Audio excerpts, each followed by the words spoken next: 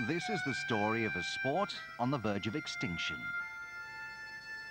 With its roots embedded in the Australian railways, the gradual decline of the industry has left a dwindling number of the sport's practitioners fighting to keep alive a tradition that has been part of their community for 80 years.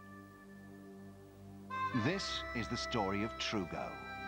It started in the Newport workshops way back in 1925, and the people there, the workers, used to play inside the railway carriages and hit the rubber buffers off the train, and they used to get 4 of them and hit them down the passageway in the carriages during their lunchtime.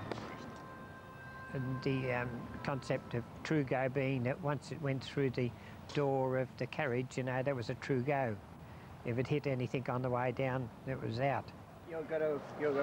Unique to Melbourne, Trugo grew from a lunchtime pastime for the city's railway workers into a thriving league, played on greens throughout the city's western suburbs. Goalposts replaced the railway carriage doors and were eventually widened to the width of a railway track. In a Trugo match, players hit 12 of the rings or donuts from one end of the court and 12 from the other, with a catcher behind each goal to prevent the rings being lost. The winner is the player scoring the highest number of goals, with a rare maximum being 24. I was playing for 9 years before I got my first 24 and had 3 in a row and haven't had any since, and that's 4 years ago. John McMahon is captain of Yarraville Trugo Club, one of only 11 clubs to have survived from the sport's heyday. And he's well aware of the importance to its players of keeping Trugo alive.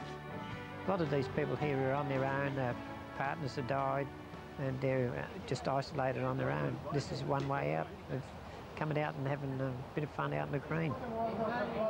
The typical age of the sport's player base is obvious, and despite doing away with the previous minimum age requirement of 60, Trugo continues to face the quite literal threat of dying out. It's a problem the game has grown used to dealing with. Don't let it put you off your game, right? Each of us keep trying to recruit new members all the time to keep the game alive. And look, it's been dying since I've been in it for 12 years, and we've managed each year to get a team together.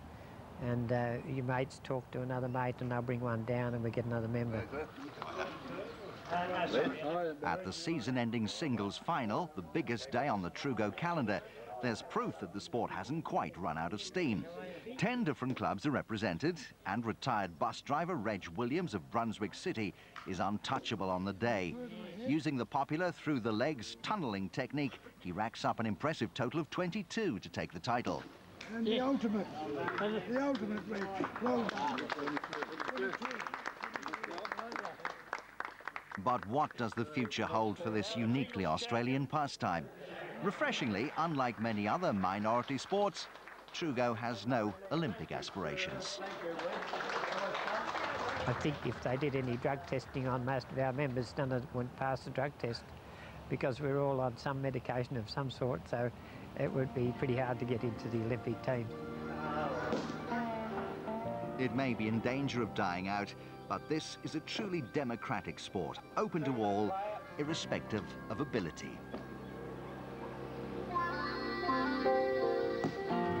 So if Trugo is up your street and you feel like giving it a go next time you're in Australia, remember who pointed you in the right direction.